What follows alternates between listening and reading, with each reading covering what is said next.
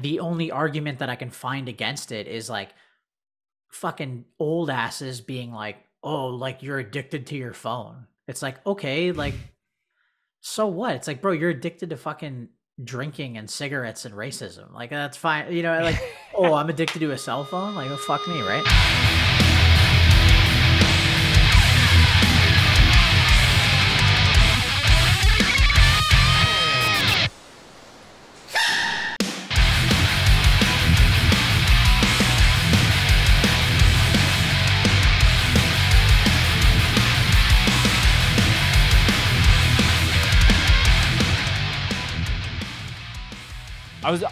I should have asked if you got bevs on deck, ready to rock.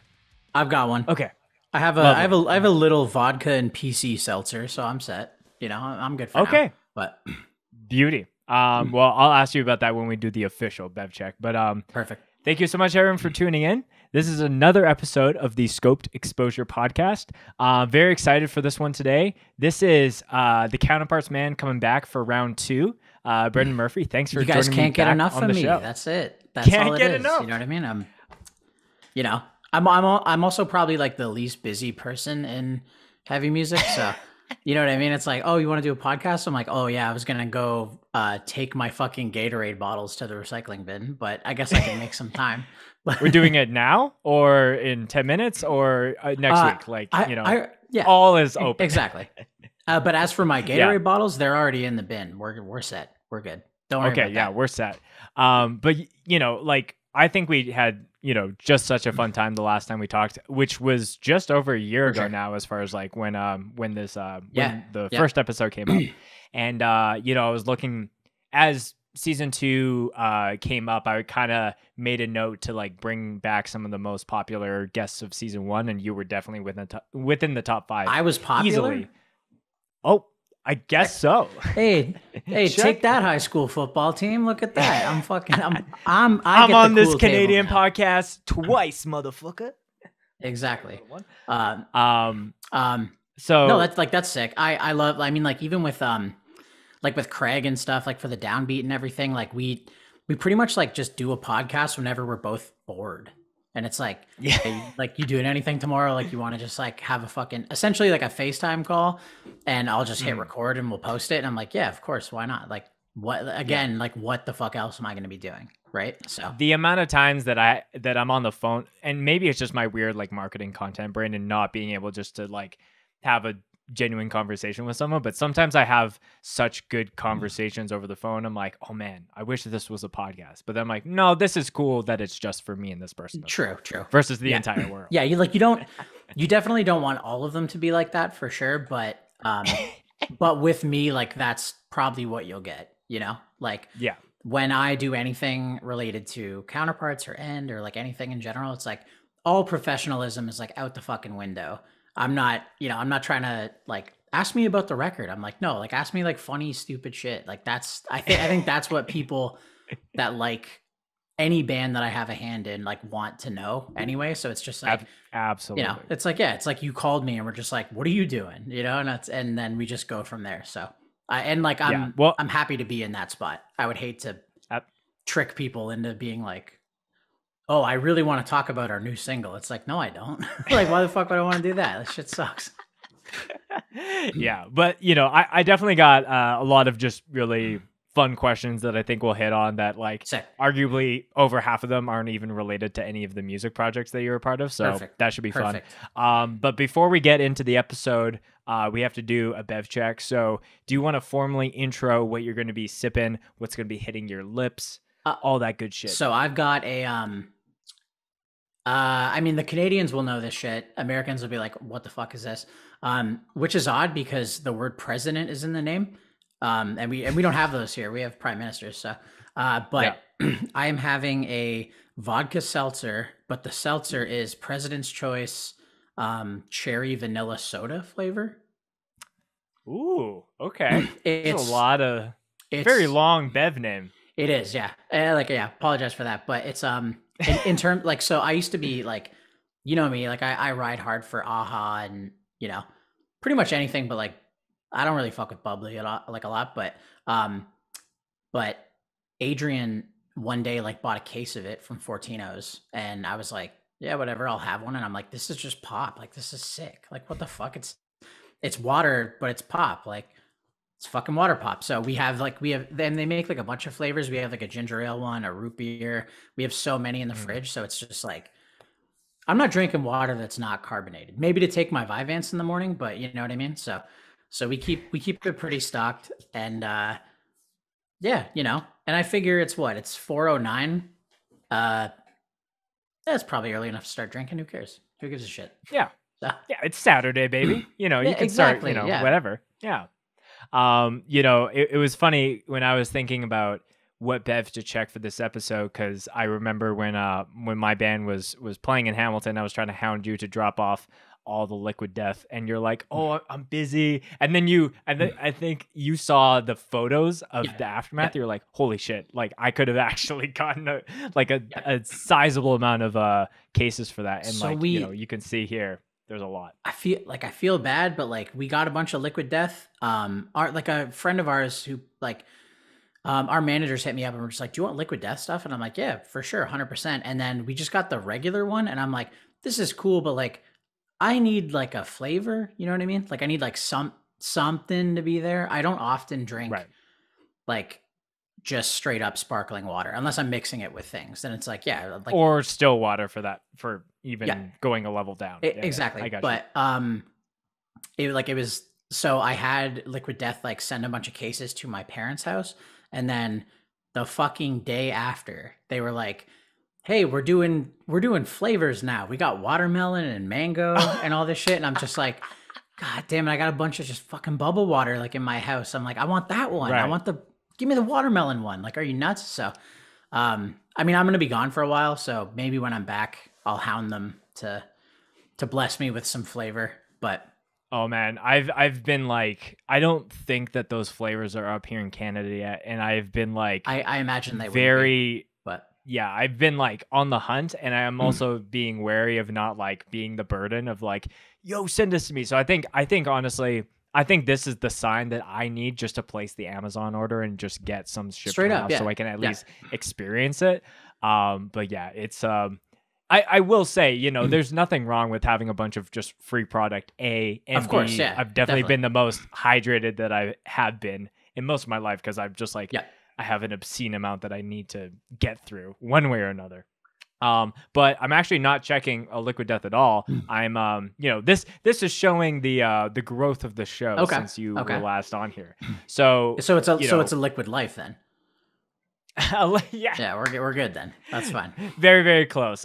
So since you were on the show, Brendan, we actually locked in some beverage sponsors actually. So you know, it's even earlier than it is for me. So you are definitely in the clear for drinking or starting to drink this time, because I'm drinking a Pinball Wizard, which is a raspberry sour from New Level Brewing.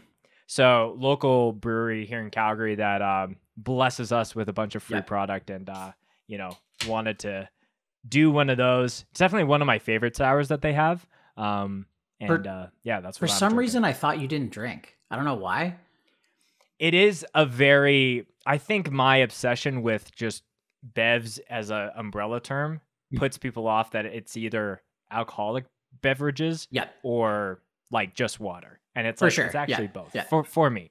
Yeah. I'm definitely not the one to front that. You don't come off as like the, you know, like a boozy guy by any means. So I'm just like, okay, I'm like, okay, like, you know, this is, so when, I don't know, like for some reason I'm like, yeah, he's going to have some cool ass like water pop or like a craft soda or something. But, I mean, respect to the sour, I can't drink anything like beer related in that world. I just don't really like it. But, I mean, for me, like I'm chasing the drunk.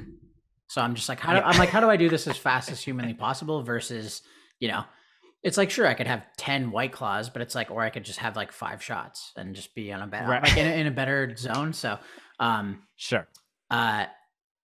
You know, and that's my own little problem that I got to deal with, but we'll get there. We'll get there eventually. It's fine. Yeah, totally. Yeah, but it is funny because you are definitely not the first person to be like, you don't seem like someone that just balls to the wall with the booze. Yeah, and I've never really been that person ever. You know, we would be at, like, if you and I were at the show together, we'd have a drink each, but I would probably cap it there, and then you would just, I'd be like, he's going up. Yep. Like, oh, check it out. He's gonna go be problematic, I guess. You know what I mean? But well, dude, cheers to you. Very excited to do round 2. Happy to be here. Let's go. 100%. So, you know what's interesting now? I keep forgetting cheers, and I do have to actually pause and take a sip. Yeah. I just try to keep the flow of enjoy yourself, you know. Times. Also, really quick. Okay, so I see a shitload of like white liquid death cans. What are those? Is that just the regular water? Yes. So the black cans are the sparkling, which sounds like were sent to you, and then the white cans are the still. So okay, cool. Yeah, that's what's behind me. Yeah. The last time I drank like water from a can, we were on Warped Tour, and like straight up gives me PTSD. So like I don't know how you do it, but respect. I'm like, yeah. Why would you get PTSD from? Oh, just Warped Tour in general. Yeah, I hate it. Because it's less about enjoying Warped Tour and surviving Warped Tour, right? 100%. I mean, look at me. I'm like as pale as printer paper. It's like I clearly don't fare well in the sun. And you know, it was just like 2 months of heat and fucking loading strangers' gear for them. And I'm just like, hey, like maybe I'll go work at Best Buy. I'm done. Like I'm fucking over this. But I mean, like it was fun, but it was because we had to make it fun. You know, like we did our little karaoke party every Friday. We played a lot of board games with like Stick to Your Guns and shit. So like that was fun. But if we got an offer for it again, like, am I going to do it? Like I don't know, 2 months away from my cat to do Warped Tour. Like you better make me a fucking millionaire. So, right. Okay. Since we're on the topic, best and worst, Warped Tour experience. Let's start with best and end with worst. I like, okay. So like at the end of the day, like when it comes to worst, it wasn't that bad. It was just really long in the middle of the summer. And it's like, I'm a fucking indoor kid. Like I play Magic. Like I don't go outside. You know what I mean? Like I'm not like hey, let's go on a walk. I'm like, why the fuck would I ever do that? Like, why did I buy a car then? Like, why would I use my legs? So, that was pretty rough, but like, I think like overall, again, like it definitely wasn't the worst thing in the world. Like we had fun on the tour. And this is so fucking stupid. And I know, like, I'm well aware that this is dumb as shit. There was like 4 days straight where they promised me like a turkey BLT with avocado for catering. And it just didn't ever happen. And I was like, why are you lying to me? Like, what's wrong with you? Like, why would you tell me? And like, we would get the emails or whatever being like, oh, this is catering tonight. And I'm like, yes, I finally get, and like, it turned into a goof because the first couple times it never happened. And then, you know, we get the email being like, oh yeah, you're finally getting your like turkey avocado BLT. And then I'd show up and it would be like, I don't know, here's fucking pasta or something. And I'm like, oh, like you guys liars? Like what's happening right now? Like, just give me my fucking sandwich. So in retrospect, there's like some very evil maniacal Warped Tour person who's sending out that email being like, they'll never get it. Exactly. Yeah. Being like, yo, like you guys want to fuck with Brendan today? Like, so like, I mean, obviously like coming from, you know, like in the grand scheme of things, like there's so much worse that could have happened on that tour. Sure. But that's something that like, it's like, I know it's so stupid and it doesn't matter, but after it happening like 5 times, I was just like, if I don't get this fucking sandwich, like I'm going to fly home. We also almost fought, security in Texas one time after one of our karaoke parties, but probably shouldn't tell that story. But yeah, let's just tee that up. Shout out to those guys. They were sick. If they're watching or listening, you know exactly what went down for that. If they're watching, I hope you had a good time cleaning all the garbage out of your fucking golf cart. But God, yeah. Yeah. Well, yeah, good shit. I didn't know that Warped Tour would take this podcast flow hijack for a little bit, but that's Yeah, good. it's fine. That's fine. It's the Oh, way and it also goes. like to finish it, the best was like doing our karaoke shit. Yes. So like every Friday we would do like I bought like a little projector.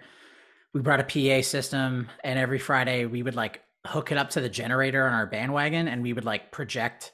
Like I would just do it off YouTube, and I had like a T-Mobile like hotspot, and I would just plug my computer in, and we would just like host a karaoke party on Warped every Friday. And like at first they were like Warped was like really upset about it. I remember the first night that we did it, like production ran up and we're like, "What the fuck are you doing? You can't do this." And then they see like, "Oh shit, like wait a minute, Beartooth and Silverstein are having fun. Never mind, this is really cool." And then, so then it turned into a thing every Friday.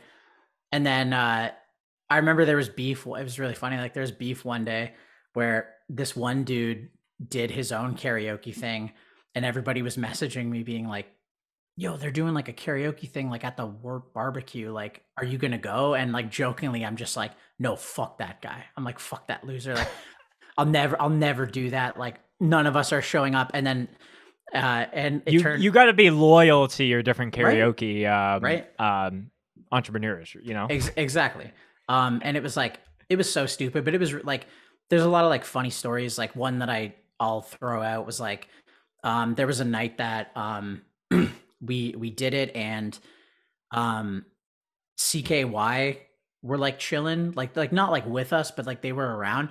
So Shane from Silverstein is just like, he comes up and he's just like, "Yo, let me do like the fucking Bernadette Near song." And I'm just like, done, easy. So I put it on, and then they run up and they're like, "This is so fucking funny." And then, so I'm like, "Oh, Shane, like that was really fucking funny. Like do this next song with me." And I did we did Smile in Your Sleep together. Right. And then, so I was like, I thought that was so funny. And then we, like Hawthorne Heights would do like acoustic sets some nights at like local venues and shit. And I remember being like, "I'm going to get him." So I text JT, and I was just like, "Yo, the second your set's done, you have to Uber back to our bandwagon. Like shit's happening. Like you got to come back here." And he's like, "Okay, we're done. We're just going to get paid and we'll Uber back." And he walks up and he sees me and he's just like, "What's happening? Like, what's going on?" And I just give him the mic, and then he thinks it's an emergency or something. Exactly. And then I give him the mic, and then we ended up doing fucking Nikki FM together or something. And he just looked at me and he's like, so funny. "Oh, you motherfucker, you." Like, but it was, but like that, like a lot of that kind of shit happened. And it was like, that's why it was so fun. We went from being like, it's like, "Oh, like what the fuck is Counterparts," to strangers. Like, I'm sure I met them and I just don't remember, but I'd be in the catering line and people would be like, "Dude, the party last night was so sick." And I'm just like, "You're right, it was." And like, I have no fucking clue what happened, but it was fun. It was a good time. But what's your go-to karaoke song for you specifically? I've got a handful. Like, I mean, I'm big on like Iris by Goo Goo Dolls. Depending on where I am, like I'll do some like Canadian hits, like throw me like a Billy S by Sky Sweetnam, or fucking Misery or Bang Bang Boom by the Moffats, like one of the, you know what I mean? And then every now and then you like kind of like certain places, like especially private room type places, if you're going through the giant book that they have with everything, like you can just get shit that's like, The Used or something, or like My Chemical Romance, or just like Taking Back Sunday, like that sort of stuff. And I'm just like, let's go. Like, this is a win-win for me. But, and then like by the end of the night, there was one time we did karaoke in Italy, and we were at this karaoke bar at like 4 a.m, and it was like the tour package. And then like what I gathered, it was like a 12-year-old's birthday party, which is weird because it was so fucking late. And then a bunch of like people on dates. And I was like, "Yo, I'm going to be like a menace. Like I'm going to do the Bart Simpson thing." And I go up to the DJ and I'm like, "Yo, let me do Blue by Eiffel 65, because they're Italian, right?" And I'm like, "Okay, this is like, they're either going to fight me or they're going to love me." And so I'm like, this is so sick. And the second it fucking starts, everybody from every table gets up and runs over to me and starts singing it with me. And it was like easily one of the funniest things I've ever seen. I was like, I'm going up to the dude being like, guys, watch this. Like, I'm going to piss everybody off. And then they loved us. And I'm like, all right, karaoke, it's a common thing. It just brings people together. So, and probably one of the only times people are rushing the mic that isn't one of your band's related things. You're singing 100% of all songs. Like especially given the age range where it was like, you know, like some fucking 12-year-olds running up to me being like, listen up, here's the story. And then his parents are like dancing with me. And I'm just like, what the fuck is going on? I'm like, where am I right now? But that night was, that was it. Like I said, I mean, karaoke just does it. It brings people together. It's a fun time. I watched like I think it was like Wayne from Hatebreed and this girl Steph who was like selling merch for Pure Noise, like they did like a Paramore duet together, and I was like, this is, and like I was gonna do it with her, and Wayne comes up and takes the mic and he's like, I'm doing this one, and I'm like, okay, like have fun, and I'm just like, what the fuck is going on right now? But I think there's a need for like a alternative music karaoke YouTube channel. Like, to me, that seems like $1 million idea of like being able to bring on, like, I don't give a fuck about like all the cast members of Spider-Man lip syncing to this thing. I just want to hear Jamie Josta and this person from Pure Noise, or, you know, whatever, to do that. Like, that sounds like such a killer almost thing. like I don't know if you're familiar with his art, but like Buff Carell, like Carell Bufford, like the dude, you know what I mean? Like something like that, but it's, you know, but we don't have like electrical tape eyebrows and we're not doing like this shit and everything. And like, I think it would be really funny, but yeah, absolutely. But there was a cute aspect of doing it in a parking lot off of a fucking generator that was like Rogue and like DIY or whatever. So like that was the charm of our karaoke thing. Whereas like one time Warped Tour was like, just do it at the barbecue. And I'm like, no, that's too official. Like, I like doing it where, oh fuck, my hotspot went out. Like, everybody chill for 15 minutes till I get service back. I'm like, that's the charm. That's the charm of it, you know? But whatever. So I love that we're over 20 minutes into this podcast already, and we haven't even hit on anything on my list. That means the flow is nice, and it's you know, it's taking into new waves. One of the, you know, because this is your second time on the podcast, so we don't have to hit on a lot of the origin stuff because that already lives in the first interview.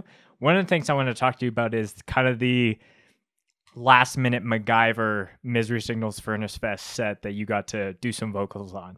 Can you tell me about, like, you know, for those that maybe weren't privy to a lot of the stuff that was happening, you know, for that festival and how that all came together? Yep. So I mean, like, Counterparts, like, we had to drop Furnace Fest. So it was just me there. And I mean, because End still played. So we, like, End played like really early on one of the first stages. So it like, for me, it just kind of turned into this, like, you know, have this, and like, like I said, I tried to be as safe as I possibly could. Like, I wore my mask the entire time, but it's like, at the time that we did that, like September 2021, I guess, it was like Alabama was the fucking COVID hotspot in the States. So, so I could have picked probably like a cooler spot to go on like a vacation, but either way, it was like, we're there, it's fine. We also, like, Counterparts is supposed to play day 3, I believe. So we already had like the flights and stuff. So like, me and the rest of N, like, we just decided like, yeah, let's just fucking stay for the whole thing. So we do that. And, I'm hanging out with Comeback Kid because, like, they're, you know, like, they've been friends of ours for years. And I think, like, I want to say it was like Andrew's idea. I can't really remember, but so Misery Signals unfortunately had to drop. And I remember, like, we were just like kicking it, and Andrew came up and was just like, yo, like, let's do a Misery Signal song. Like, it'll be sick. And I'm just like, okay, like, if it's on Of Malice, like, you just pick a fucking winner, and I can do it. So we ended up like talking about it, and like, we were like kind of throwing the idea around. I want to say this was day 2, I think. And so, you know, like, everybody's there. It's like Greg, the guitarist from End, like, he played in Misery Signals for a while. I'm pretty sure like the like the original dude, like the guy, like, so it's Stu and I can't even fucking remember his name. It was just like so last minute, but the original Misery Signals guitarist was there as well. Like the guy from the fucking demo who like did the first shit on Your Summer Ended in June. He was there, and then then we had like we had like Mo, like he was like playing drums for Shai Hulud, and so we just like got together this like fucking this like random group of like fucking serfs, I guess, and it was just like, yeah, like let's do a Misery Signal song. And so in my mind, I'm going like, okay, we'll like maybe we'll do like 5 years or something, or like, you know, maybe they'll fucking come back here to like open their set with like Victim of Target or something, you know what I mean? Like it's like just this quick in and out thing. And then everybody starts talking about Your Summer Ended in June, and I was like, I mean, that to me, like that's my favorite metalcore song of all time. Like that's to me, like that's the be all end all for metalcore, and I'm just like, that's, you know, like that's like a crazy thing to be able to do. Also, like the lyrical content, you know, and everything, and like it being about, you know, like people's friends passing away and stuff. I'm just like, I don't know if I feel comfortable with this. And I remember I messaged Jesse, like the singer of Misery Signals, and I was just like, yo, this idea is going around, like, am I allowed to do this? And he's just like, 100%. Like, if you don't, I'll be fucking mad at you. Like, play the fucking song. So, right. So I'm like, okay, I guess we're doing this thing. And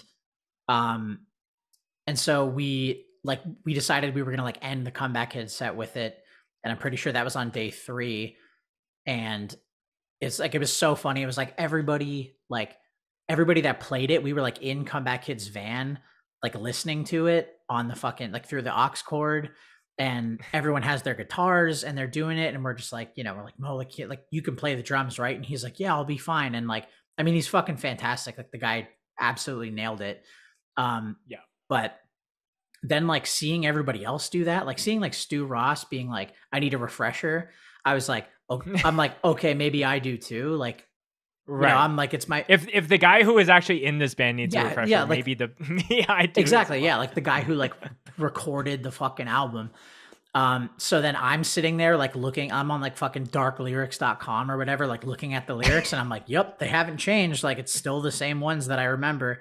And Andrew was like, yeah, like, do you want to work out? Like, you know, I do one part, you do another. And I'm just like, no, like, let's just fucking both do it all. Like, it's sick.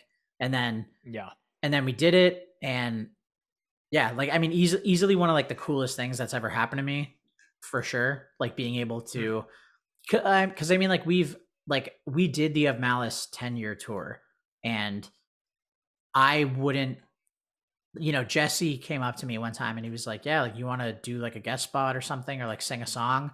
And I would have never thought to do that one, because I'm just like, well, you know, like that's about your friends that unfortunately passed away. So it's like, I didn't know them ever. So like, I don't feel right doing it. You know what I mean? But getting the okay from him was really sick. And then even afterwards, like when the videos went up and everyone was freaking out, he messaged me and was just like, yeah, like, you know, you did fucking great. Like the shit was awesome. And I know that like, you know, Andrew knew them, and like obviously Stu knew them and stuff. So it was like, you know, to kind of have that okay from everybody to be like, yeah, like you did it justice. Like it was fucking awesome. And I'm like, well, yeah, like I really tried, because it's my favorite metalcore song of all time. You know what I mean? So yeah, I can't half-ass like my favorite metalcore song of all time, right? Especially when like, I have that opportunity. Like it was so funny. I'm like, I was on stage like during the Comeback Kid set, just like reading the lyrics, and I'm like, I know these words. Like this record, I'm like, this record came out in 2004. Like I've been listening to it weekly since then. Like I'm fully aware of what he's fucking saying, but I'm just like, if I blow it, I'm gonna have to lay down and let everybody kick the shit out of me. So I need to just like do this really well. And also like, you know, they do the fucking weird mathy type shit. You know, it's not just like a standard thing. So I'm like, I mean, even with Counterparts, I'm like, yo, like, I'm not good at this stuff. Like I'm a dumbass. So How about like 4-4? Like, what about 4-4? You know, like why are we coming in at weird times? Like, let's just make it easy.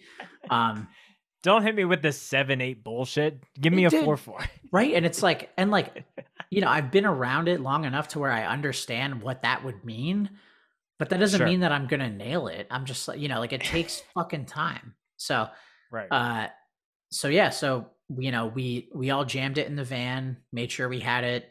They Comeback had ended their set, and then we did the little surprise thing, and it was like, it was sick. And I think like a lot of people that were really upset about Misery Signals not being able to come to the festival, like they were really stoked about it, because it was like, okay, you know, like we don't have Misery Signals doing it, but we have like, I mean, 2.5 of them doing it, I guess. And then like a bunch of other people that, and it's no secret that, you know, Counterparts loves that fucking record. It's like, yo, like, you know, who's going to be fucking shocked at that?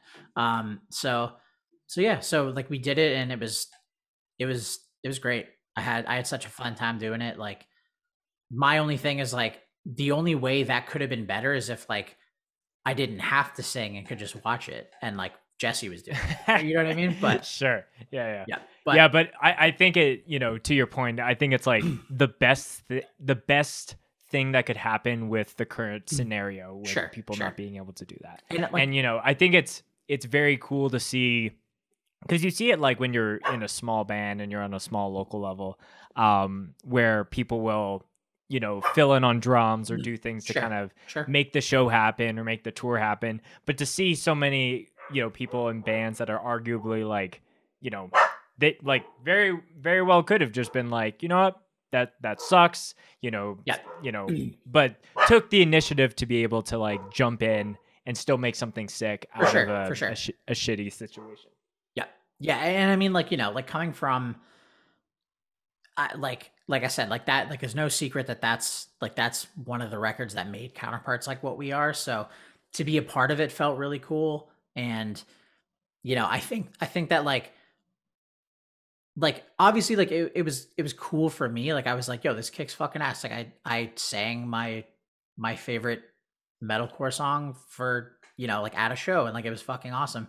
But the other really cool thing was like, even leaving, like I like walking, like, cause you know, I was like walking around all day and having people come up to me and just be like, dude, like that was fucking awesome. Like, you know, that song means a lot to me, and it was cool that you guys did it and everything. I'm just like, this is, you know, like it was really nice. It felt cool to be a part of that. And it's like, obviously in the grand scheme of things, when you zoom out, like we covered a song. So it's like, it doesn't really fucking, it's like, okay, whatever, you went on fucking Ultimate Guitar and like learned the tabs, you know, or like, but the context matters for that. Exactly. Yeah. Because I think that like, also I'm fairly certain that like one of the last dates that that like Seven Angels and Compromise would have played, like would have been at Furnace or some shit like that. So it's just like, it's, you know, it like, it was a thing. And I was like, I guess I didn't really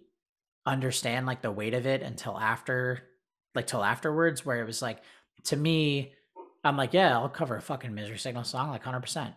But afterwards, like having like fucking like Jesse hit me up about it, and, you know, other people, and just walking around and people just being like, dude, like that was fucking amazing. I'm like, you know, it felt like I was actually like a part of something like really cool that happened at the festival. So I'm like, this is sick. This is nice, you know?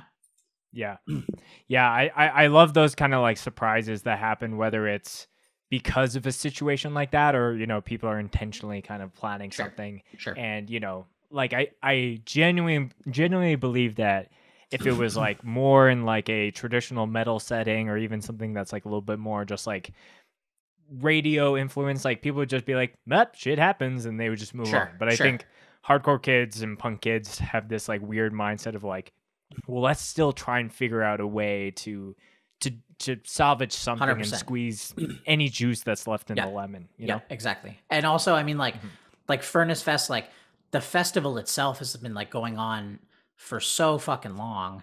So it's like, you know, like the name, obviously like the one that they did, like it was probably like the biggest one. Like the lineup was easily one of the best lineups I've ever seen with my own fucking eyes anywhere on earth. So like, right. You know, the like having it be this like special Furnace Fest thing, that was also really cool. You know what I mean? Because if we just, you know, if we were playing a show in some like a, you know, in like a club somewhere and it was like, oh, Mystic is gonna play and they dropped whatever and we covered it, like that's one thing. But doing it at Furnace Fest, like I felt, you know, because all of the bands that influenced Counterparts and me specifically and all that shit, it was like Furnace Fest was a big deal to them.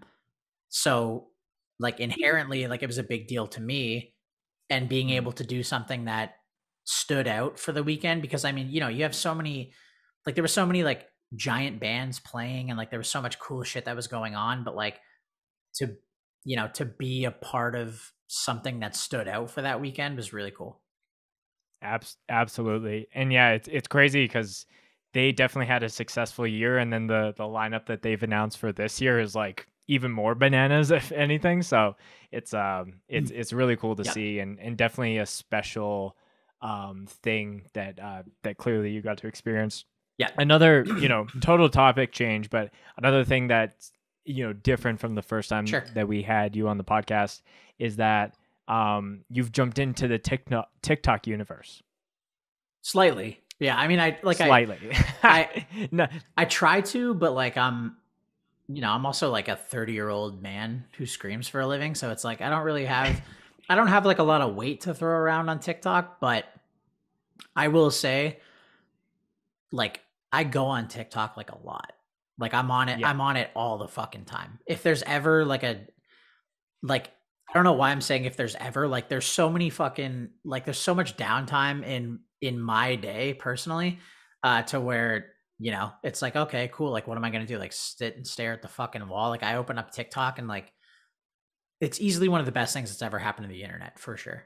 Like it's so good. And like every now and then when I think of something funny, I like try to get involved and shit. But at the same time, I'm just like, this is like something for me to consume. You know what I mean? Mm-hmm. But yeah. And every once in a while, if you want to, you know, stitch something together, if there's something I feel like I contribute, like I can contribute to where it's like, no one's done this. This is funny. But even then, dude, it's like I watch videos and I'm like, oh man, like I have like a funny comment and I'll open up the comments and like the top rated comment, it's like, they fucking beat me to it. I'm like, these people on TikTok are so fucking smart. And, you know, and I also love that, like you have that aspect of it. And then you have people that don't understand it, sort of like shit talking it, being like, it's a bunch of people just like doing dances. And I'm like, no, like I've learned like valuable shit from that fucking app. You know what I mean? And it's like, it's an app. And then you have the other side of people being like, it's fucking the Chinese government spying on us. And I'm just like, let them spy. Like, I don't care. I'm like, dude, I got to watch our government's already spying on us. So might as well just open the gates to everyone else. I'm like, dude, if it's like, oh, the government gets to spy on your shit a little bit. But check this out. Do you want to watch a video of like 4 otters waking up a monkey sleeping under a blanket, like outside somewhere? I'm like, yes. In what world do I not want to watch that? Like, are you fucking insane? Like, I trade privacy for otter videos, right? Of waking up monkeys, dude. And I'm any day of the week. I'm like, oh, privacy. I'm like, oh, you know, me of all people. It's like, okay, the government's going to be like, well, he plays Magic and he drinks a Gatorade before bed and he drinks one when he wakes up. So it's like, okay, let him know. Like it's no new information that I haven't told people before. So that's fine. But so I think TikTok is interesting because I've heard from people that they can get stuck in different algorithm feeds as far as like, what TikTok algorithm are you this week? I'm just curious on what your algorithm is like right now. My algorithm is like, it's so fucking like, it's a war zone for sure. So like, not like, and not in a bad way, but like, I don't know if I find it endearing or weird or like or funny or like what it is, but like there's a giant part of me that like I like weird shit. Like I like, you know, like so if I go on my For You page and stuff, like obviously, you know, the fucking massive videos that everyone's talking about, like I'll open it up and it'll be like, oh, fucking quirked up white boy busted down sexual style, like that type of shit. But also like I get a lot of videos that are just like, it's like, I think like I'm one of like the 5th people that have ever seen this video ever. And it's like there's no likes and it's just the weirdest shit that you can think of. And I love that because I'm like what I remember when I first got the app and the algorithm was like just starting to like, understand who I am and like what type of shit I watch. Like when I first got it, my whole For You page was like it was people talking about like people with their cars and being like, yeah, like fucking 5% window tints illegal, but I have 6. Like, and I'm just like, okay, I don't care about any of this shit. Or it'd be like Trump stuff or something. And I'm just like, none of this matters to me. Like, I'm not this guy. But then after using it for a while, it learns. And then it's just like, it's like, hey, do you want to see a video of like someone dancing in their living room and only 4 other people have seen it? And I'm like, yes, 100%. Like, yes, show me that shit. Like that's exactly the type of stuff that I want. But yeah, I mean, and also at the same time, like there's so much shit that I've like, I was gonna like tweet about it, but then I'm like, I don't think anybody will care. But I saw a video the other day.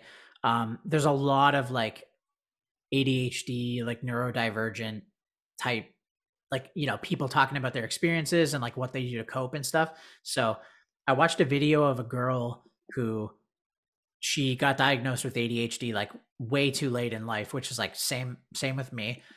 And it's so simple, but she said something about like she showed her hand and she's like, I take like 8 pills a day for my medication. And she's like, so some of them float and some of them sink. And I was like, what the fuck are you talking about? And she was talking about like I think she's on like Vyvanse, which is the same medication that I take, and it floats. So like if I wake up and I'm at a weird angle and I take my Vyvanse, like sometimes it'll get stuck in my throat. And then so instead of like, oh, because it floats. Exactly. So instead of tilting my head back, I started going like this, and it hasn't happened. And I'm just like, yo, you fucking taught me something. Like you taught me something. The app is very valuable. No matter what you like, depending on what you want to get out of it, like there's something and you'll figure it out. And it's just like, that to me is so crazy that it's like, so what, you want a little bit of my privacy, like fine, whatever, fuck it. It's like, oh, I'm looking up like cat beds and suddenly I get videos about people, oh, I bought this new bed for my cat and he loves it. It's like, okay, it could be worse. You know what I mean? Like, I don't know. But yeah, I think a lot of people are just quick to judge anything that they aren't willing to actually like get into the mix. Of course, and for sure. I think it's no different than Vine was or even Instagram back in the day. And I think like, people that I look up to that, look at some of the shifts in our culture, like every platform has just aged up. So like Facebook started as like a college demographic, and now it's just a bunch of old boomers. It's only old people. Our grandparents, Exactly. So they're either inviting you to your fucking cousin's birthday dinner, or they're posting being like, I'm going to go out and honk my horn with the trucks at the fucking convoy. And you're like, dude, come on. Like, Jesus Christ. But like, come on, grandpa, you're better than that. Yeah. It's funny that you read that up because I saw, I think Noah Miller, is that the late show host and comedian? He was talking about like the people who are stuck in traffic. They're like honking the horns like, hey, I'm late for work. It's like, yeah, burn them. It's like, I'm not honking with you. I'm trying to honk. It's a very counter system, but before we go back, they're contributing to the fucking, to the dipshits. Exactly. You know what I mean? It's just like, like there's no way to win. Right. But yeah. But going back to TikTok, I think a lot of people just are, it maybe started as a thing that was for younger, Gen Z people to, scale up.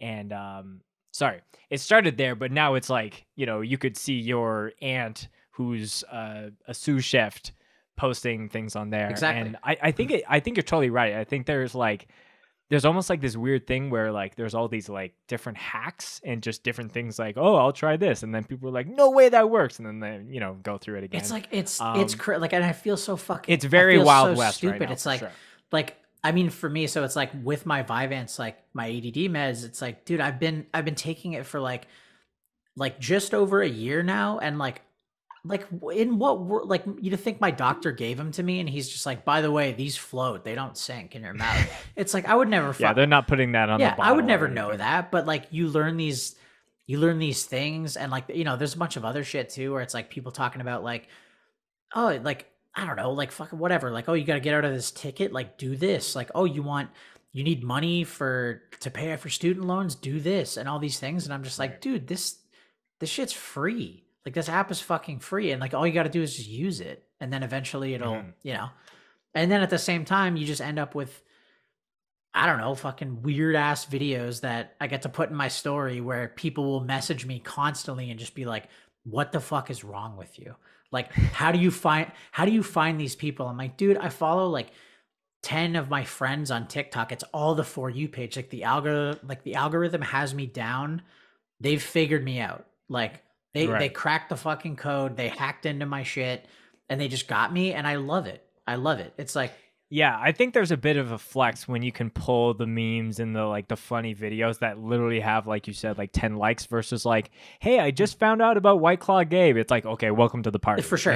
Exactly. Yeah. Yeah. 100%. And like, and don't get me wrong, like that shit too. Like I love seeing that stuff and I love being in the know. Like even, like I said before, like the first time I heard that like quirked up white boy shit, like busting it down sexual style, like I thought that was so funny, and I'm just like, fuck, I'm like late to the party.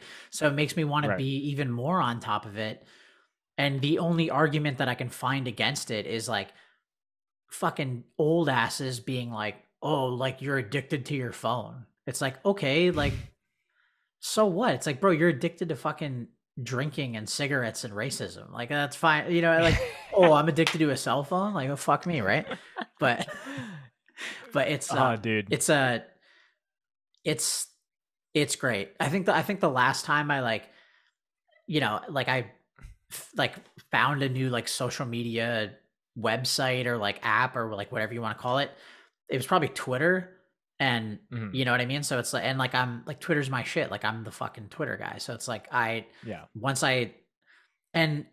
actually, like some of my friends and I got in this argument the other day where it's like, there's almost like this weird,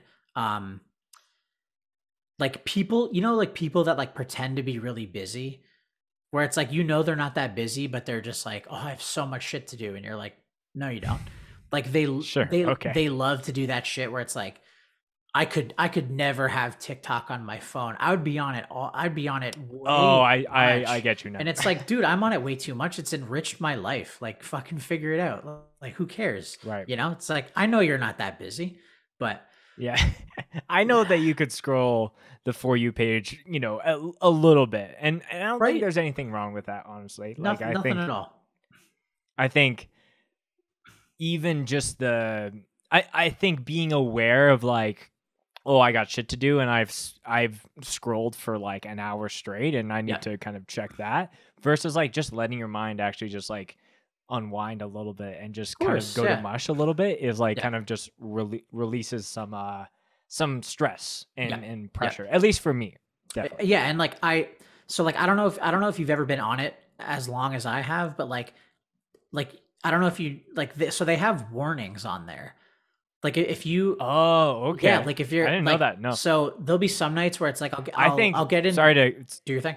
I was just gonna say, I think I catch myself sometimes just going through the videos and reels through Instagram and realizing over 50% of them are TikToks, and then I'll just jump over to the other app. Yes, but yeah, for sure. As you were saying, yeah, but there's like, so I mean, most nights it's like, okay, like I'll get into bed around like midnight, 1, whatever, and I'll just like scroll, and if I can't sleep, like I keep it going, because it's like, yeah, like I'm trying to get tired.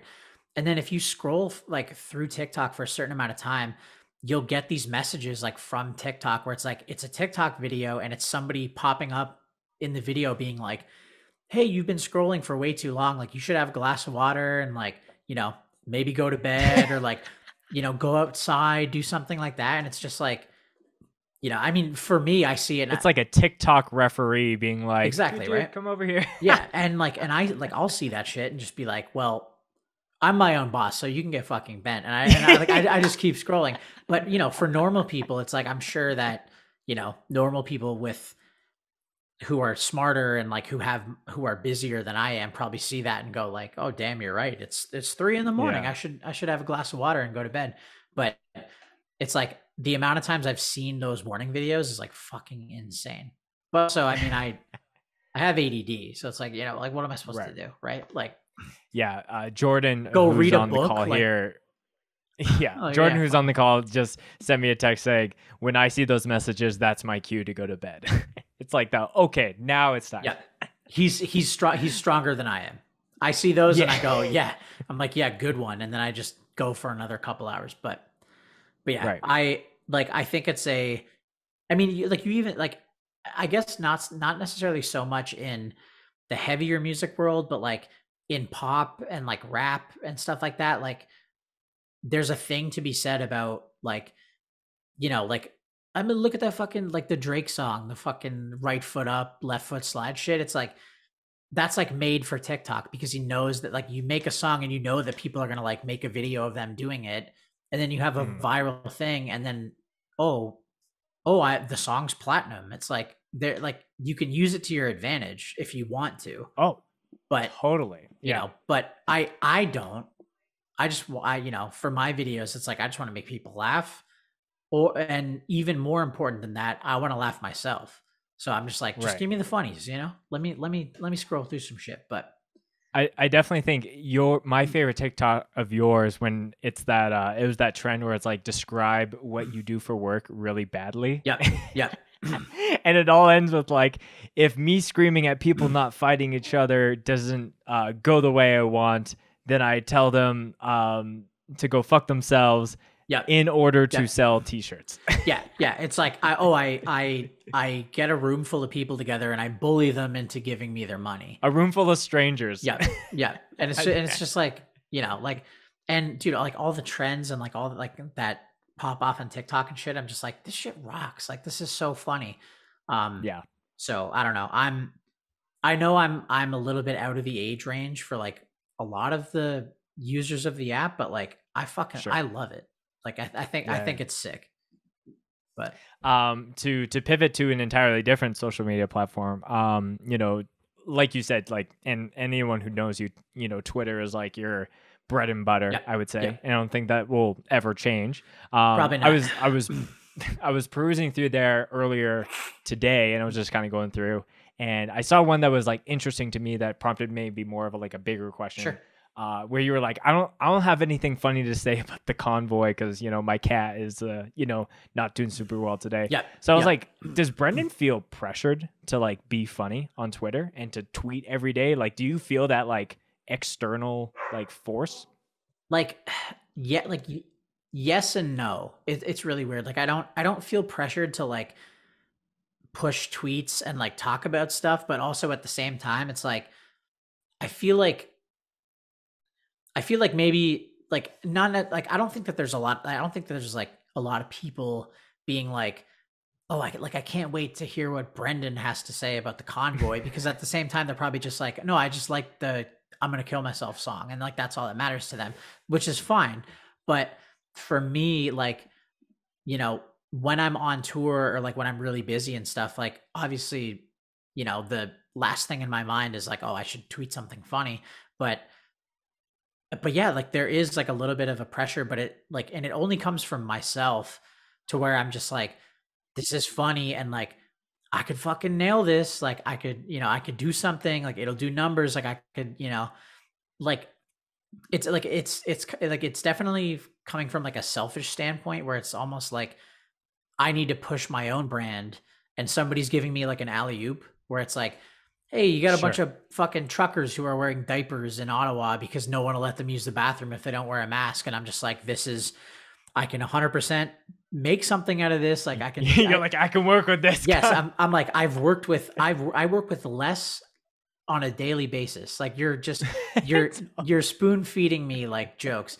But at the same time, it's like, the like last week it was like my cat was really sick, so I'm like, okay, like, you know, like it's almost like a warning being like, yo, like, don't worry, like I'll get him in time, but like I have to figure out like how I'm gonna give my cat 4 pills a day.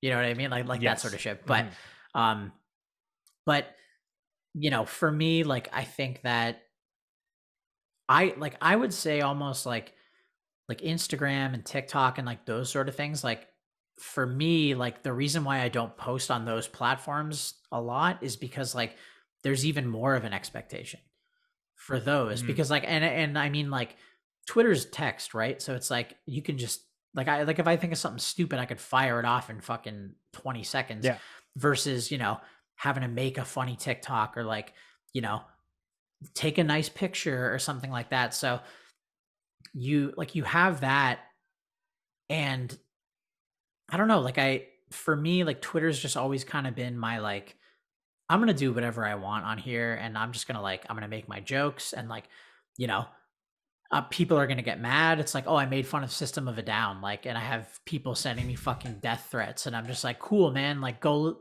come shoot me with a gun, and we can listen to the Pizza Song if I survive, like whatever, you know what I mean? Like that sort of shit. And I'm like, it's just like Twitter to me has always been more up my alley, and I think that like when you are not necessarily in a band or whatever, but it's like if you're trying to push like your own brand, like you kind of have to figure out what world you live in and like appeal to those people, because you'll get like, for example, like I posted that stupid White Claw tweet or whatever, and it's like I posted that in 2018, and these fucking like giant meme pages are like just now posting it on Instagram, and it's like, you know, and then I have people like arguing with me in the comments being like, that's not true, like whatever, and I'm just like, bro, I wrote this tweet like fucking 4 years ago, like I was like goofing on James from Varials, like relax. But you know, it's like you just kind of have to figure out like what like fucking fishnet you fall into and how you can reach the most people. But yeah, I would say like I don't really feel pressured that much. And also, I mean, given like you know, if you look at like the Counterparts Twitter or like my Twitter or whatever, it's like it's very much the opposite of that. I feel like it's like, no, like you get what you get when you get it, or kiss my ass kind of thing. And it's like, and like, and it's like, obviously I don't mean it like I'm just fucking around, but that's the world that I end up in. And for some reason, finally people started to think like, this is funny. Whereas at the start, people were just like, I hate this guy. He's an asshole. Right. He thinks he's like, you know, he thinks he's like the fucking king. And I'm just like, bro, like go listen to one of our records. Like there's 10 songs and 8 of them are about me blowing my brains out. Like you think that I think I rock? Like, I don't know about that, but yeah. I don't know. I don't think that this came up on our first interview, but it seems like like a different generational example as far as how Twitter has affected a band. You know, definitely you with Counterparts is kind of like an example. And then fast forward to maybe a more current thing, like when I had Joseph of Tsunami on, he was like, yeah, like we just started a Twitter, and then people were like, is this band gonna do anything? And then now they're one of the biggest hardcore bands in the world right now. Yeah. So it's pretty like, I like how you said it, where it's like figure out what world you want to live in, and also like you can live in multiple worlds. Of course, like, you can have, you know, your scratch with Twitter, and then maybe you do like YouTube. You know, for myself, like I watched a lot of YouTubers growing up, and they were just being like, it's so like liberating to like, you know, if you were into film, it's like you have to go through all this red tape or yellow tape or whatever color of tape to be able to like get your film in front of people and get people to watch it. But now with YouTube, you can just press publish and it just goes up to all those people. Yeah. For sure. And it's like the same kind of process with Twitter or Facebook or TikTok, but there's just like more steps in place. In Twitter, it seems like you write something and you send it, and there's no creative that necessarily needs to fall behind it. So for sure. Yeah, it's funny because, sorry, you go. I was just gonna say, like, it all depends on like what you are like what world you think that you like you're confident that you could thrive in, I guess. Like with Instagram and like that sort of shit, it's just like, okay, like Instagram's like just pretty fucking pictures, and it's like, well, I'm not a photographer. Like I make jokes. So like I'll use my keyboard. Like I'll, like all I need is like the fucking alphabet, and like I can get my shit out. So like, but then you have bands that they hire like a photographer and like who's amazing, and it's like they're massive on Instagram, but then they're not, like their tweets don't really do shit, and it's and like they don't have a lot of followers and stuff. So it's like it's just a matter of sort of like figuring out like what, like not only what you're good at, but like what isn't going to be a burden for you. Like going back to what you said, where it's like, do you feel pressured? It's like with Instagram for Counterparts, it's like, yes, I feel pressured to post more shit, but like I stopped caring because I'm like, well, like we're Canadian, and like we have members from different countries. We've played one show since COVID happened. Like we don't have content to keep pushing out. But the Twitter, it's like I'll think of something fucking stupid and just post it, and then it's like, and then people see it and it's funny and it becomes a joke, and it's like that furthers your band too. So it's like, if I was a photographer, like, or like something, or like whatever, I might steer myself into a different lane, but I wouldn't, but as of right now, it's just like, well, like I think at this point I know where we're supposed to be. So I'm just like, I'm just going to capitalize on this because it's easy for me. I can do it a lot. I love it. Like I love making my little fucking stupid jokes on the Counterparts Twitter, and other people like it too. So it's like, why wouldn't I just do that? If I could take pictures of us at practice, and for like, we hired somebody to do shit for us at shows. It's like, and we had all this content, I would probably do both, but all I've got now is like my dumb fucking brain. So it's like, cool, I'll just use my thumbs, and hopefully people will start to like us if I make a joke that's funny enough, Yeah. Yeah. I do think that like, it's been cool to see just different experimentations with other things. And I think you're right. It's like certain bands can be strong in some areas, then you just know that it's a press or a PR person just like filling the, like checking a box more so. For sure. Yeah. And I feel like that's like, obviously that's like a pretty common thing in our world. Like, if we have to announce something, like you got to be fucking dreaming if you think that I'm going to be like, okay, like I logged on the Twitter and posted about it. Now I have to do Instagram. Now I have to do Facebook, and then I'll make a TikTok about it, and then I'll post it to fucking bands in town, or like whatever the fuck it is. It's like, no, like I'm not doing any of that. It's like I do the Twitter shit, and then our managers do the other stuff. But I think it's because like I've had, like our managers have told me multiple times where they're just like, yo, like you have to, like, here's the shit, like you post this on Twitter, you make your jokes, you do your thing, and we'll handle everything else. And I'm like, yeah, 100%, because that's the other things like aren't my world. Like Twitter's my world. You know what I mean? So, right. And also I think that like there is definitely something to be said about bands that run their own social media and shit. And it's like, obviously, like you can tell that when you go on the Counterparts Twitter, like you can tell that like our managers aren't posting it. Like I've had like both of them have told me, like even Will was just like, yo, you got to be careful like what you say to people that follow you. Like you're gonna get in trouble one day. They're gonna be mad at you. And I'm like, let them be mad. Like I don't give a fucking shit. But but like you can tell when it's somebody in the band and it's a fucking scheduled post that their manager made. And for me, I'm just like, I'm gonna put all my eggs into like one basket and just do the Twitter thing, and everything else can be very like, calculated, and and like there's no really like real like feeling to it. But maybe other bands aren't as funny as I am. So that's like that's all it is. So fuck it. Yeah. I think it's cool to see. Do you have, because to that point, I think it's always like people joke about like the big brands, like the Wendy's Twitter person, or the whoever, like Denny's or something. Yeah, for sure. Right. And they'll get into a feud with one another. Like I think that's like I feel like that almost deserves like a documentary of its own about these people that got hired for X reason to run these accounts. Because like you're playing with huge IP at the end of the day, and like you know one wrong joke that doesn't land could just like the stocks of that company just plummet to the ground. Yeah, 100%. And like that's why I feel confident doing it, because I'm just like, if I like cross a line and I make fun of our fans too much, like, you know, like we built this, you know what I mean? Like, we're not a fucking publicly traded company. No one's going to lose their fucking, their mortgage because they have all their fucking, they have their retirement fund invested into like the Counterparts stock. So like, I like doing it, but that shit's crazy to where, I can't remember what brand it was, but I remember somebody posted like some joke, and then I'm pretty sure like the person got fired shortly after. Oh, really? And it was just like, it's like, okay, that might be too risky, but for me, I'm like, I'm dealing with this fucking band that I play in, and it's like we play fucking like metalcore shit. So it's like at the end of the day, like what's gonna happen? Somebody's gonna be like, I won't buy your records anymore, and it's like, you weren't gonna buy it anyway. Fuck off. You know what I mean?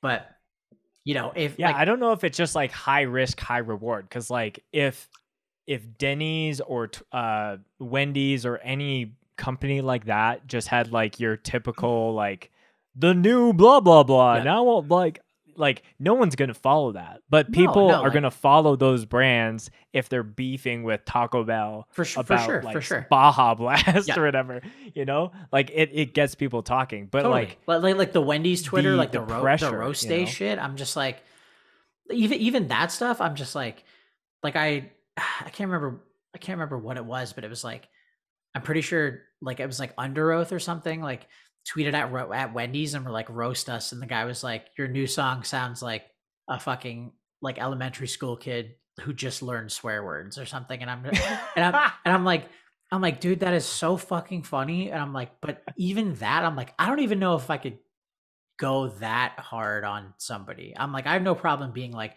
I hate you all, you're terrible, all I want is your money, you're the fucking worst, because I know it's a joke, but like, I'm like, I don't know about the personal attacks and shit, but well, at the end of the day, it's that person hiding behind the Wendy's girl icon. Exactly. So it's not like Rick who lives in Montana. Yeah. Exactly.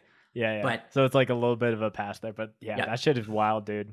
Yeah, it's the whole like, and I mean, even like I said before, it's like when I first started doing this shit and like I first like took this angle, I guess, even us, like we had so much backlash, like people were people were straight up being like, oh, like I'll never listen to you guys again.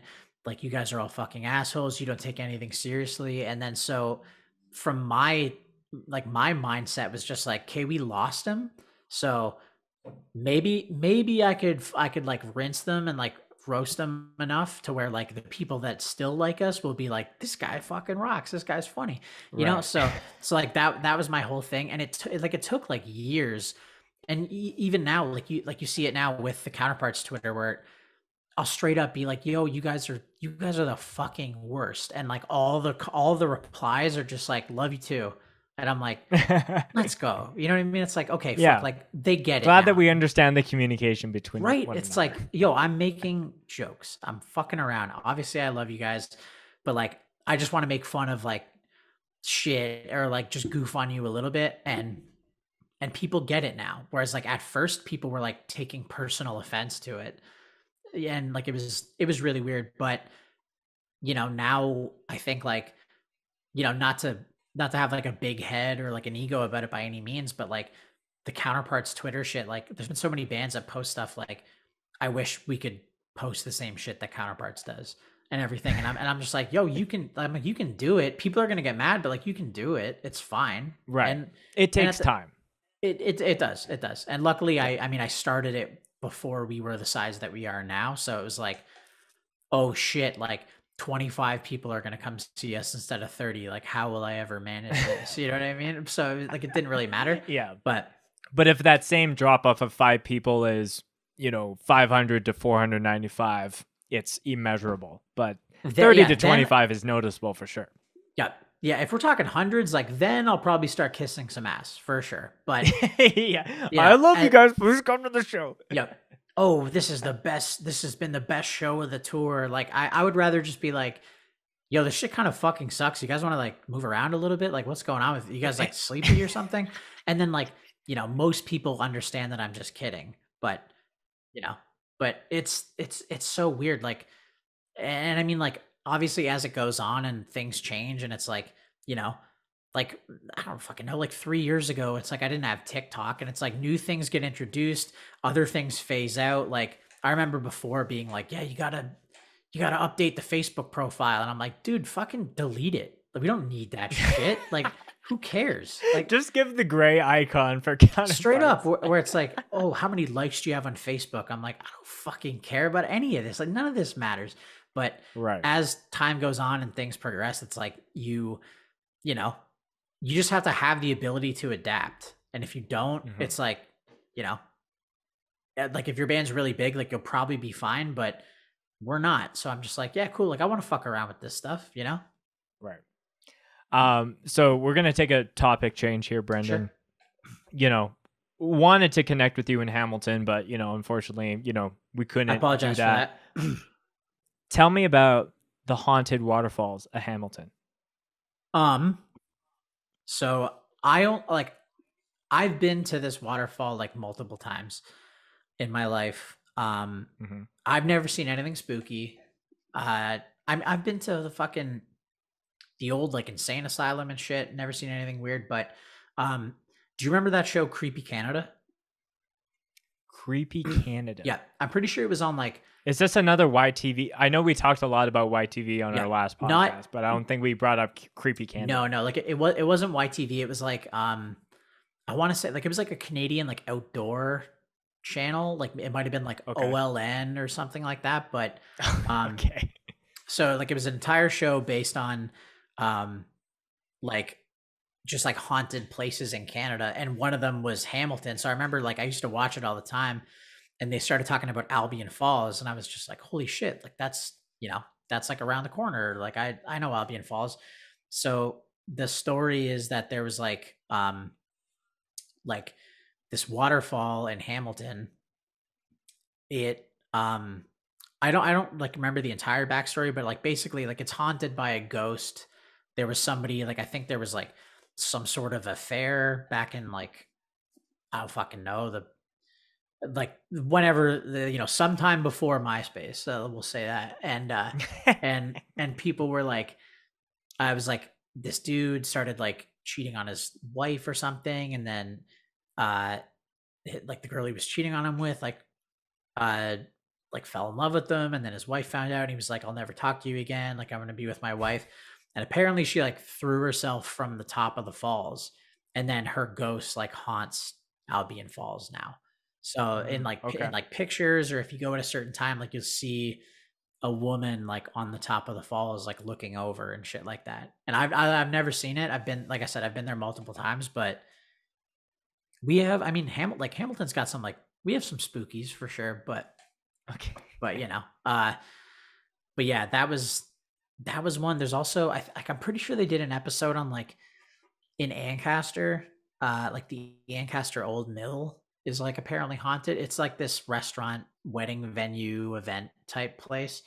Apparently that place is crazy fucking haunted. But there was another one where there was this like this old like insane asylum that like you can, I mean, the last time that I went there, security showed up in like fucking seconds. It was like timing was incredible. Like we were like walking up to the like a place to like go inside of it, and the guy just rolled up and was just like, you guys looking for ghosts? No. And we're like, I'm like, not really, like whatever. But yeah, like there's so many. Yeah. Jordan sent a message that apparently that quote unquote Lady from the Falls happened in 1915. So a little before MySpace was in the just like a tiny just, bit. Like, I mean, just a little. Like way before MySpace, but a little bit before Austin Powers would have been alive. So it's fine. It makes sense. Very true. Yeah. When it comes Are you into spooky stuff yourself? Like not really, but like I think it's because I'm like, if spooky shit were to happen to me, like I would probably be scared. Like I'd be like, oh fuck, okay. like this sucks. I'm out of here. Like I would be the guy that like leaves because I'm like, yeah, I'm not trying to. You're the nope yep, kind of person. Yep, when yeah, exactly. So like Kenny, the guy you mentioned on the last episode with Will, he loves that shit, and like anytime I've done any like spooky ish type shit, like it's usually been with him.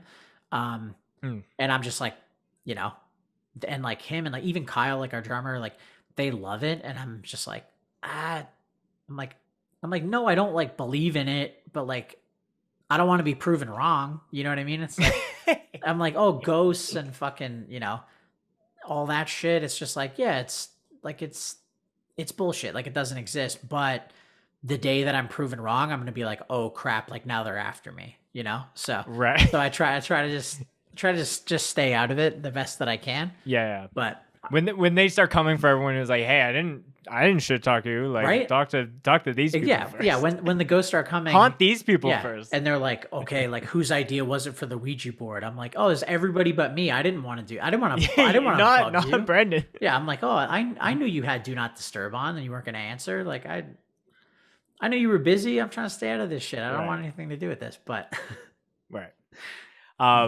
You brought up Kenny. Do you want to say anything about your thoughts about, you know, this is part 2 of that little question? Yeah, I mean, I can get into this. I mean, so we recorded with Will, and he started recording out of his house, and he kind of lives like in the middle of nowhere now, but he is able to record out of his house, and also have like, you know, he can live there and also have a studio there.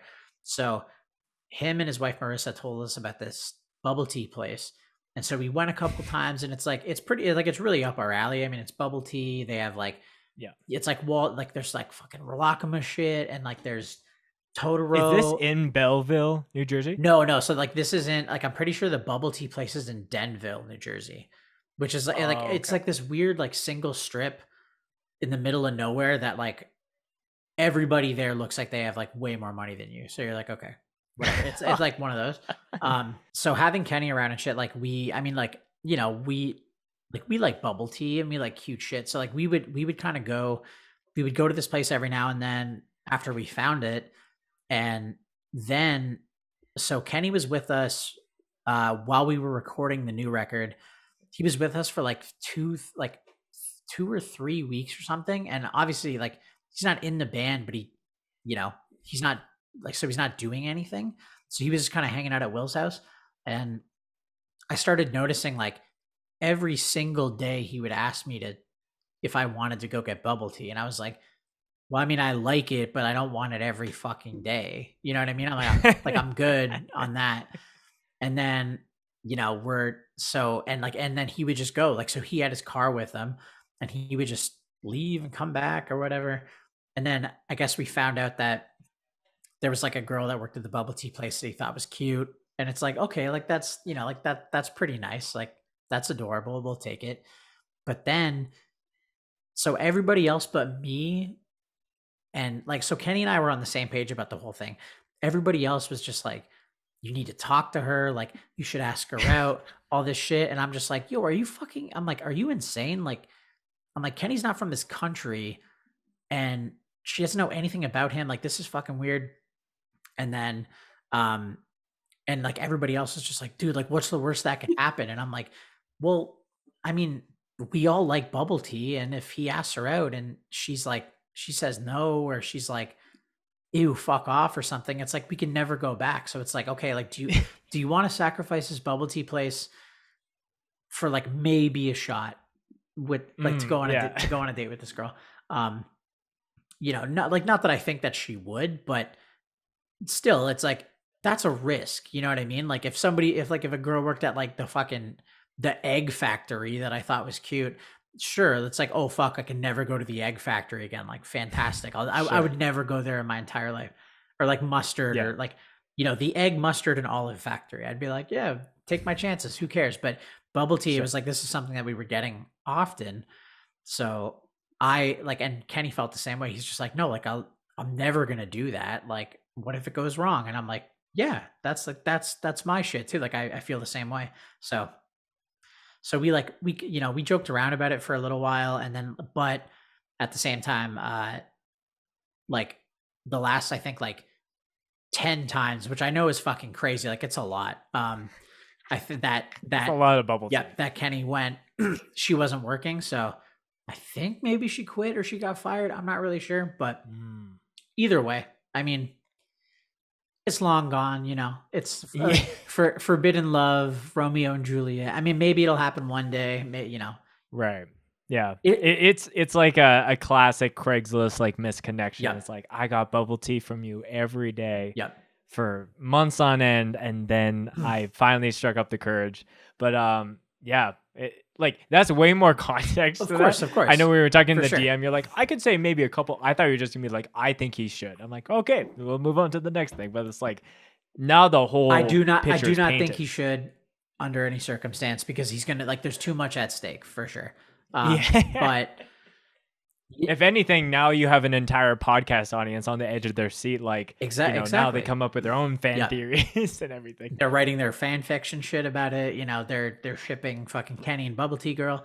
But but with maybe I should because Spotify has a feature now where you can do a poll. So maybe I should ask the audience if they think Kenny should ask Bubble Tea Girl. Yeah, you probably could. And then we'll just send them the results. We're like, look. Yeah. Like hundreds of people have said either yes or no. Sure. I would be down with that 100%, but there is a strong chance that he'll never she hasn't been there the last 10 times he's went, so it's like she might not work there anymore, but you never one day they might get married, and I can't imagine who else would be Kenny's best man aside from a pack of Belmont cigarettes. So if I have to give the speech, it'll be a cute story to tell, you know what I mean? But But whatever. It's fine. I love it. I mean, there's nothing wrong with Kenny. He's my best friend in the world. I love him to death. Under any other circumstance, I think he should do it. But if it means he just can't get bubble tea when we're at Will's house anymore, it's like, do you really want to risk that? I don't know. Right. And this is just a classic thing that otherwise would just be something that just happens and you make a joke out of it in the little moment, and then it is off into the wind. Sure. But the fact that it's just become this big whole thing that's enough to talk about on a podcast is just just hilarious to me. So. I love it. And as soon as you asked me something that we could fuck with Will about, I was just like, this has got to be the funniest thing. You know what I mean? We have to do this.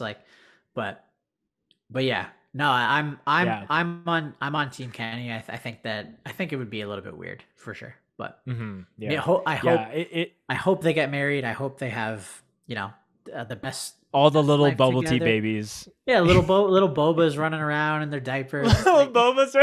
Yeah, it's come on, not Boba Fett's, Boba's little bubbles in your bubble tea. I would love that so much, but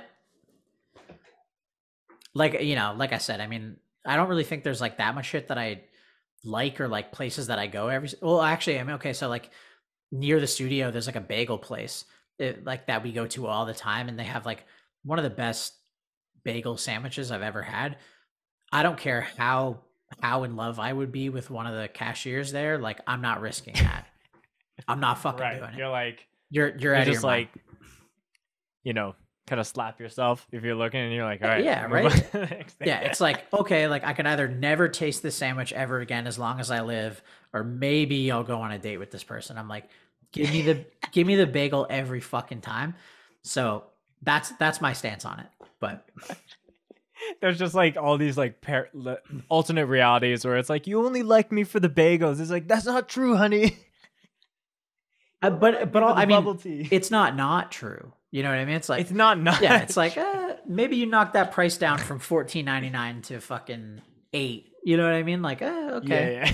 Maybe there's a little bit of selfishness happening there, but speaking of discounts, what are your thoughts on Costco?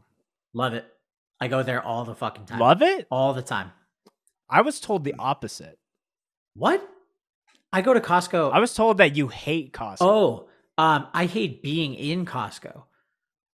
Okay. Yeah. So every single time, like you love Costco, but you hate the Costco experience. Yes. So like again, like thanks for clarifying. I was like, did someone misinformation? No, definitely not. So going back to like the Facebook shit, like the type of people that like still use Facebook and stuff, and like hey, help me water my fucking crops in Farmville.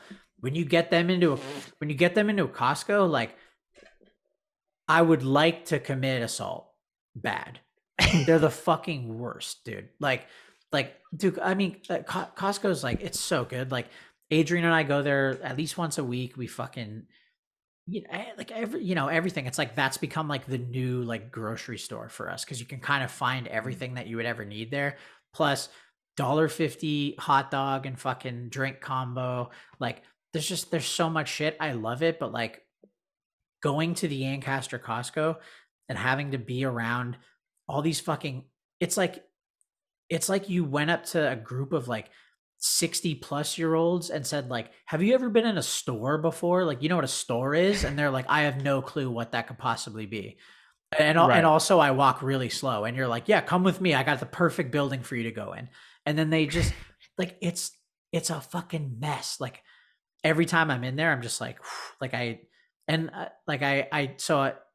I tweeted about it, and I think I'm known for like road rage for sure, but my Costco rage is 10 times worse.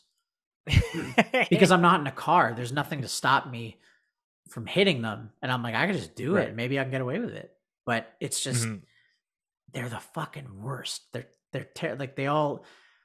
like it's like you went back into like the 1800s and picked somebody up and were just like, come with me. And then you put them into a Costco and they were just like looking around dumbfounded. And I'm just like, bro, like you're looking at, it's like, yeah, like instead of it being a fucking 12 pack of Coke, it's a 24. Like how is this so? Why is that enough to stop you dead in your tracks and like how look do you at not it for comprehend 50 seconds? this of all things, right? It's like, it's mostly food, right? It's just good deals. Like you would think somebody would be like, that's a good goddamn deal, and pick it up and put it in their cart, but they're like doing like mental math, and like you can see the fucking equations floating around their head. Yeah, just going over their faces. Then they get to the counter and they're like, and the cashier is just like, hey, can I see your Costco card? And they're like, wait, I have to find it. And I'm like, you needed it to get in. What could you possibly, did you swallow it? Did you just bury it? Right. Like after showing it, let me just shove this all the way down. Yeah. You forgot, you got in the door and you were just like, hey, like I'm allowed to be in this exclusive club. And the person was like, rock on. And then you just went and fucking threw it behind you. It's like, what's wrong with you? Just get in and get it out. Like, but the hot dog combo, fucking fantastic. I do love it there, but like what I would give, if I was like a rich man and it was like, oh, like what do I want to do for my birthday? I would just like rent out a Costco and just go fuck about in a Costco with me and only my friends. And it's like, holy shit, it only takes me 10 minutes to go get the 2-pack of bagels for $6 instead of having to weave in and out of people who should have lost their license 20 years ago.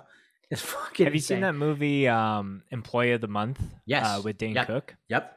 That whole scene where it's closed down, he has the date in the, like the essentially Costco. It was Jessica Simpson, was it not?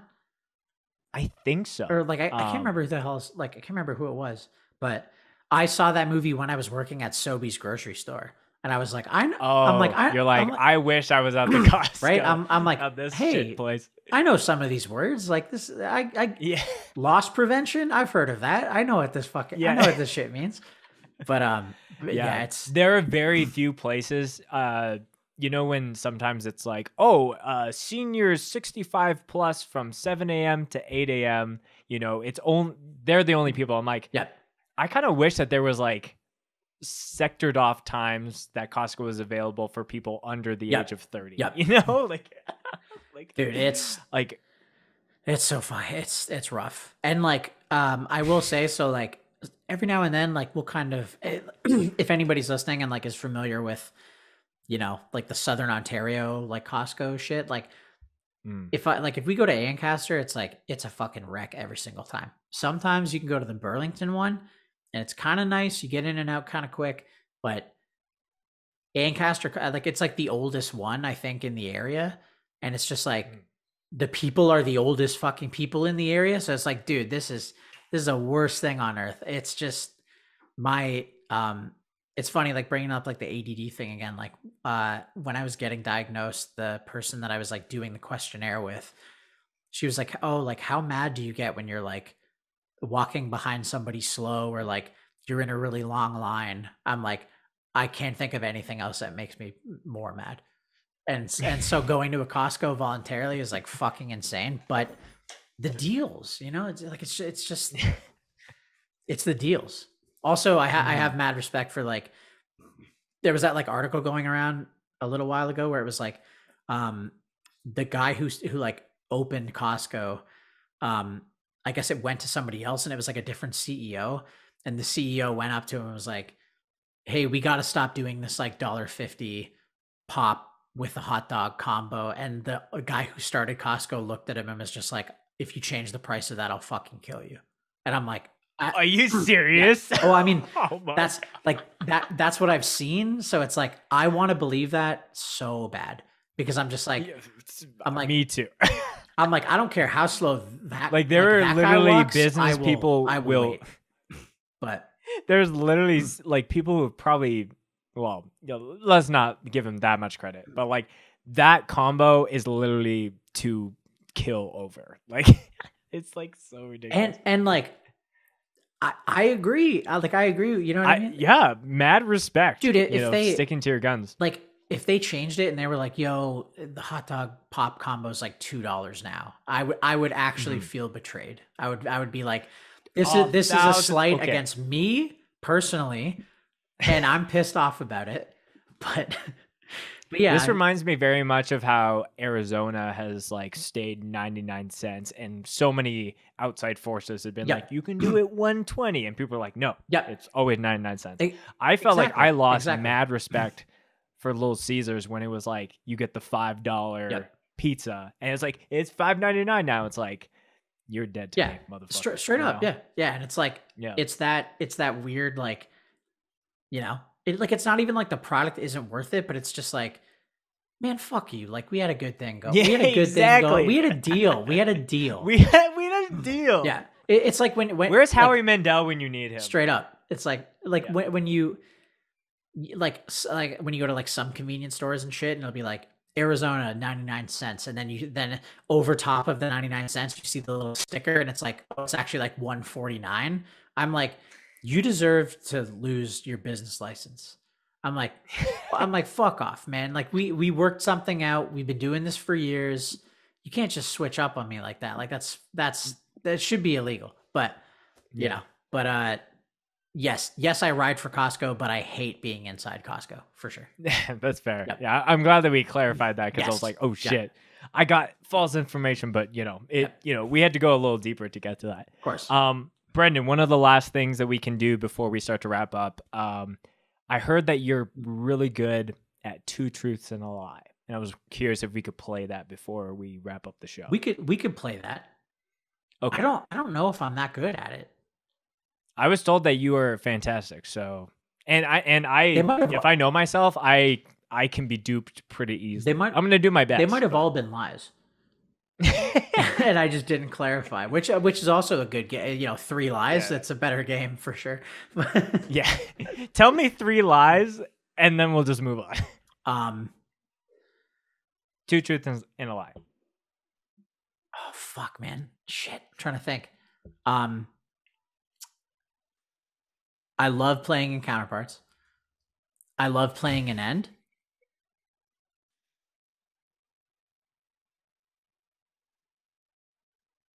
I can't think of a third one. I'm trying to think of a third lie. Oh shit, I gave it away. And I think vaping's stupid. I think it's so dumb. I have to really think hard about this shit. Yeah, this is a tough one. Yeah. No, fuck. I'm trying to think of like Like, do you have some for like? You gotta give me time to think. But do you want me to do it for you? Yeah, of course. Let me guess. We'll actually do two. Okay, now we'll do the two tables have turned. We'll do 2 and 1. What do you mean 2 and 1? Like two truths, one lie. Okay.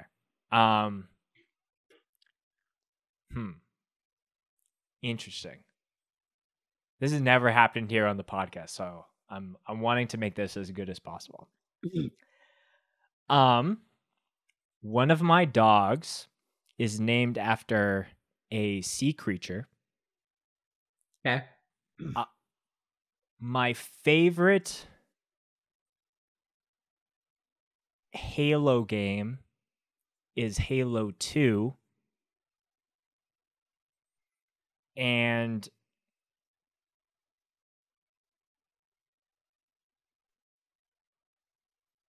what's the last one that I should toss up here? I started drinking my coffee black at the age of 18.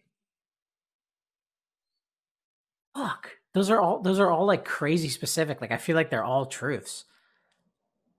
I'm going to go with I think the last two are true and the first one's a lie, maybe. So you think my dog named after a sea creature is... That's not true. That is true, actually. Shit. What do you like, Halo 1? Like you like Halo Wars, maybe? Like I don't know what it could be. I said Halo 2, right? Yes. Yeah. Yeah. Halo 2 is my favorite. Okay. My dog's name is Minnow. Okay. And I started drinking coffee black at when me and my wife got married, so I was 23. You remember that? Yeah. That's so... It was very strange. I just woke up that day, I'm like, today's the day. So shit. You were close. So yeah, I got to applaud you. I was all right. Okay. Yeah. Fuck. I mean, I'm glad that you're, if you're not drinking it black, it's probably not good coffee. So yeah, that's facts. Well, Brendan, this has been a great time, great kind of follow-up interview. I always like chatting with you. And I hope that, you have fun as much as I do, shooting the shit. The last portion of the podcast, as you know, is a favorite mosh story that you would like to share. I know that you've already shared one on the podcast, so you can't retell that one per se. So anything that first comes to your mind is how we start to wrap up the show. Shit, I'm trying to think. Do you need a reminder of which one you told? The last one was probably me putting the kid through the table, right? Yeah, the blind one. Yeah, the blind one. He's like, it's okay. Yeah, exactly. Yeah. Oh, it's fine. I thought it was funny. Yeah, that's probably my. Okay. So not.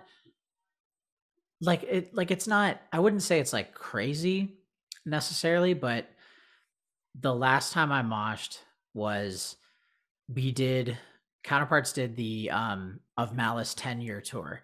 So we were doing this is like 2014. We were doing Common Vision, and that ended in California, and then we had to drive like 3 days straight to get to, or it might have been 2 days to get to Minneapolis, because that's where the first it was like I can't remember the venue, but that was where the first day of the Misery Signals tour started. And so we obviously it's it's the of Malice 10-year. So there's a lot of people like older than me there. And I remember I thought it was so weird because as Misery Signals was setting up, I saw a bunch of people in suits that just got off work running into the venue. And they were running in full suits, like they were going to a fucking wedding or something. And so I was like, God damn, dude. I thought I was the old guy. This is fucking crazy. So, so there's a group of these fucking suits. It looks like you're on fucking Wall Street or whatever. And they're just chilling, waiting for Misery Signals to start playing. And I remember I was standing in the crowd and I was like, okay, I'm going to get it out of my system tonight. So, because there was probably I think it was 5 shows or something. So I'm like, okay, at that time, I'm like, I don't know anybody in Minnesota. No, I don't think anybody could like pick me out of a lineup and be like, it was him. It was the fucking Counterparts guy. So, so I'm standing there, and then I start talking to this guy, and he's just like, yo, like, I love Counterparts. He's like, I know you love Misery Signals. Like, this has to be so fucking sick. It's got to be so cool for you. And I'm like, dude, we were supposed to go home, and like we drove days in the opposite direction to do this thing. Like, this is so fucking sick. I love this. And then I can't remember what he was saying, but then he started telling a story, and then right in the middle of it, I heard a Victim of Target start, and it was just like, and I was like, excuse me for one moment. And I ran, and I don't know if this is like a subconscious thing, like a hatred for people who are more successful than I am, but I just ran and like front flipped into the group of the people wearing suits. And then I came up to him after, and I went fucking nuts for the whole set. But then I came up to him after, and I was just like, hey, that was really rude. I'm so sorry about that. Like, I didn't mean to cut it off. I just had to get that out of my system. And he's like, no, dude, I get it. Like, that was so fucking funny. And then afterwards, like, I talked to some of them, and they were just like, you know, I'm like, hey, I'm really sorry about that. Like, it is what it is. Like, we're at a show. And they were just like, nah, man, like, reminds me of the good old days. Like, totally funny. Like, I spilled my beer. And I'm like, okay, I'll buy you another fucking beer. Like, that's me being a dickhead. Like, I'll just buy you a beer. And that was it. I think, like, but it was like, you know, it was cute. I think, like, it was like kind of sweet. And then like I said, I got it out of my system the first night. And then, but yeah, like, every now and then I'll think about that, and I'm just like, dude, this person was like mid-sentence, and I ran away and did a flip. I'm like, that's so fucking rude. Hang on for 1 second. I'm like, that is just like go full anime. That is so fucking rude.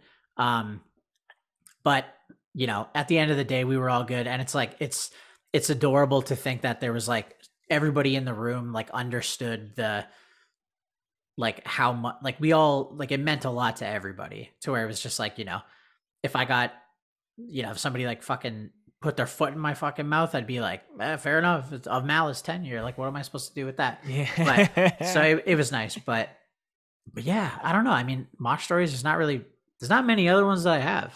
I'll have to, I completely forgot about that. So like, you know, when we do part 3, I'll have to have one queued up that I can mention. That might be funnier. But also, I mean, you get, like, we're Canadian, like, people here mosh like fucking cowards, so it's like, whatever. Not much is going on, but right. Yeah, no, I appreciate you coming back, Brendan, for part 2. And the, like, if we can have this be like a yearly routine for us and do a part 3, 100%. like that sounds really fun to me. Yeah, you know, like always, all your info will be in the show notes and the YouTube descriptions and all that mumbo jumbo. But if there's anything you want to, you know, shout out, plug, you know, send people off with, you know, talk about anything coming up via End or Comeback Kid, Counterparts, the floor is yours. Don't tell people I joined Comeback Kid. You can't. That's a secret.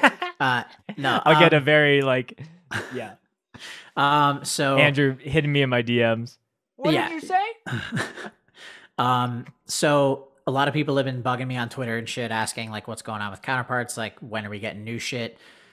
It'll be soon for sure. So I mean, the album's done. It'll literally, the only thing that we're waiting on is like you can't fucking get vinyl made now. Like, it's like, if you have if I had the record done today, like fully mastered, ready to go, album artwork, all this bullshit, like, you're looking at end of the year for sure. So it's like, yeah, at best, it's all up in the air. And yes, we could definitely put it out before then, but I don't want to be the band that's like, oh, the album comes out this day, and like, oh, did you pre-order the vinyl? Like, well, you're gonna get that 3 months later. It's like, that shit sucks. Right. Like, it's fucking whack. I know there's a lot of people that are like, it doesn't matter to me, like, I'll get it eventually, but it's like, you're gonna care, like, you're gonna be upset about it. So the album's done. It's, you know, we have the full length. Like, it's obviously, it's the best thing that we've ever fucking done. Jesse and Alex are back. It's fucking sick. I can't wait to put some shit out for End. I don't even know, like Will might get mad at me, but I mean, whatever. So we have a couple songs that we're putting out soon. And then obviously we have the headliner in March, full US tour. And, we've confirmed a bunch of stuff, and we'll be going to we're going to Europe for the first time. We're doing some other shit. So this year is going to be the death of me. I leave, it's the 5th today. I leave in 6 days and I'm gone until the end of April, because we're I'm between Counterparts and End, I'm fucked. So it's I'm just gonna I'm gonna be a US citizen for 3 months. So so we have a really busy year. Both bands have shit's busy, shit's popping. So yeah, I hope you like it. Arguably, if anything, it's good to be back, because, sure. After so much time of not being able to do things, and, that's true, doing my podcast twice. But, I know that I know it'll be exciting to see you back in action for both bands. For sure. I know the End headliner is with our Calgary friends in Wake. Yeah. So that's very, very exciting as well. Rocks. It's fucking sick. Yeah, I had never heard of them until Will sent me the lineup, and then I looked them up, and I was like I saw that they were from Calgary, and I was like, what the fuck's going on? And I listened to it, and I was like, let's go! This is yeah, shit is sick. Insanely great band, great people. I've had the pleasure of doing a bits and pieces of different things for their upcoming record. But all that aside, Brendan, thank you again for coming on. I wish nothing but the best for you in the next crazy couple months to be. Of course. And excited for part 3 when we do that in probably 2023 or something. Yeah, fuck it. Yeah, whenever we're both home, I'm down. But thank you so much. Thank you for having me. I had a great time.